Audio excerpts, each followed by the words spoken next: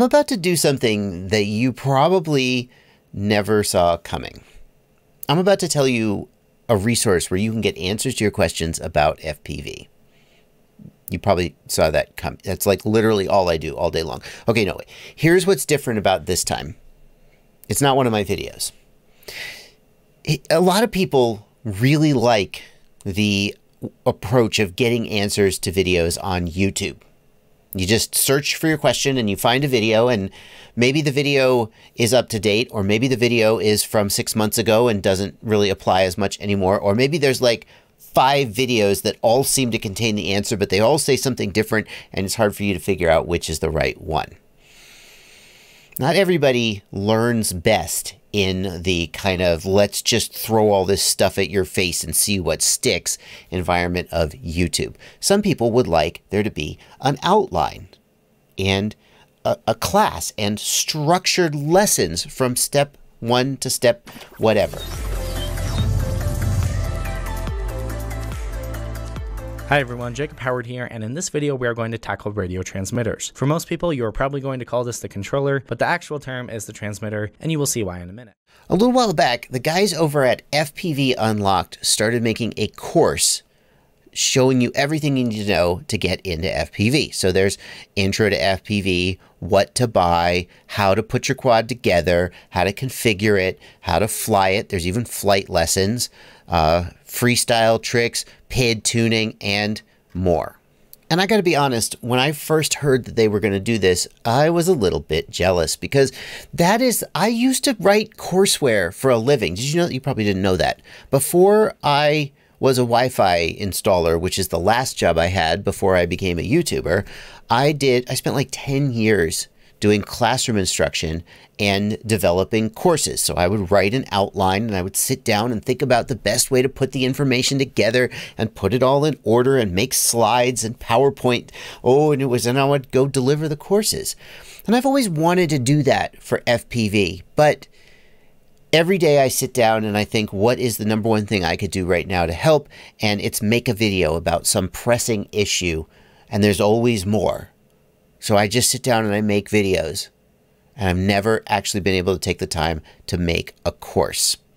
So I'm a little bit jealous, but I'm also a little bit proud and thrilled because, like I said, not everybody learns best just by searching on YouTube and hoping to find the right answer. So I'm doing a little promo here for these guys. I've been keeping my eye on them for the last however many months, and the materials that they've got have my seal of approval. These guys are good instructors. Their production value is on point. This is the class that I wish I had made. Hey everyone, Jacob Howard here, and today we are going to look at your video signal and what to do if you lose it. When flying FPV, one of your most important things is your video link. Without it, you can't fly. So what happens if it gets fuzzy or you lose it completely? When flying, it's recommended to always stay in direct line of sight with your drone. It's normal to have little moments of fuzzy video. Oftentimes you can just keep flying though, but if it continues or gets worse, it's best to turn around and start flying back. Sometimes simply flying behind a tree or obstacle can cause your video to go bad. In these instances, it's important to not panic. If you're flying behind something, it's good to keep in mind an exit strategy. You need to plan on losing some video, but keep flying in a direction where you know you will get it back. If the video gets really bad and you know that the air above your drone is clear, you can punch out or fly straight up to get to a higher altitude where you know you will get a clear line of sight to your drone. So if this sounds like the kind of thing that you'd be interested in, click the link in the video description and buy the course and attend the course and tell me what you think.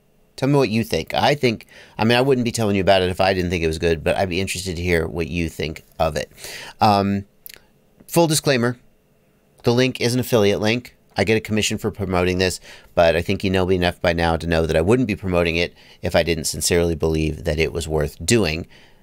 And then since I'm promoting it, I may as well, I got to pay the bills. So the price for the course is normally $300. They're doing a $100 off coupon right now, so it's $200. And if you hear that number and you go, "This is preposterous," then but as courses go, that's a pretty fair price. And if that sounds right to you, then hopefully you'll enjoy the course and feel like you got a really good deal out of it.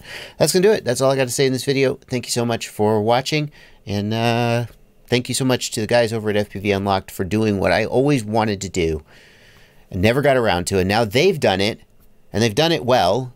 And I probably will. Now I'm never going to do it because why? If there's somebody else doing it and they're doing it good, then I'll just go do something else. So thanks.